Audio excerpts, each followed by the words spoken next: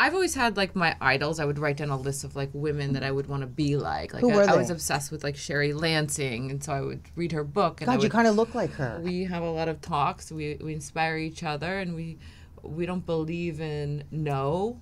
I don't either. I know what that's like. I don't believe in it. It's like no problem. There's another heard door that over my there. Whole life, Me you know, too. like you'll never be this, you'll never be that, and I'm always like, yeah, watch me. There's someone I look up to, but she's not in the film business.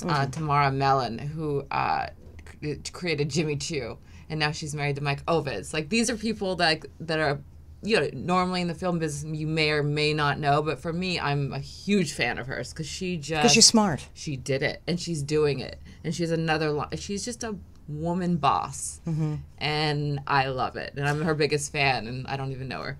Well, maybe after this.